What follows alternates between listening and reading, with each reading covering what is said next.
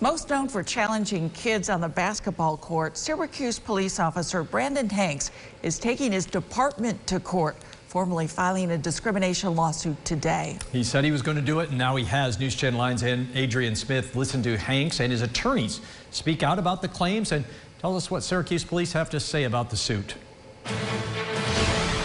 Standing on the front steps of City Hall in between his attorneys, Officer Brandon Hanks powerfully speaking out about his claims filed in the lawsuit against the Syracuse Police Department. Sometimes as police officers, we get this pride or this chip on our shoulder that we do no wrong or we make no mistakes. Well, that stops today, okay? Us as police officers make mistakes as well.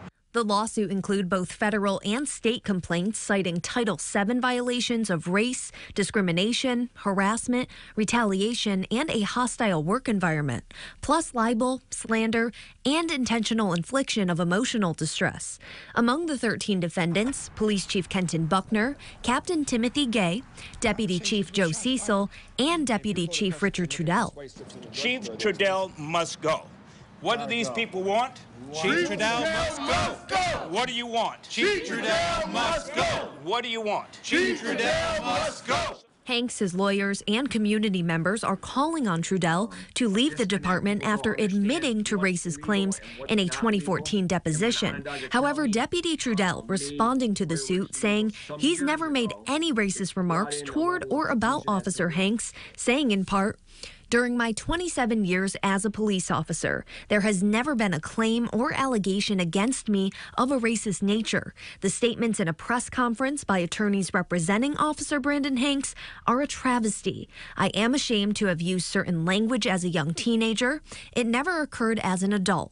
Never has anyone in the community or the Syracuse Police Department accused me of using such terms." So the citizens of Syracuse have a choice.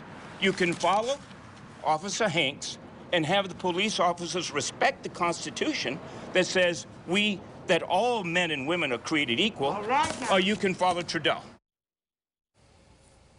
Now, in his statement, Deputy Chief Trudell went on to say he has and still supports Officer Hanks' opportunity to serve a 30-day rotation in the department's gang violence task force. But Hanks and his attorneys both say the opportunity is only on the table now because of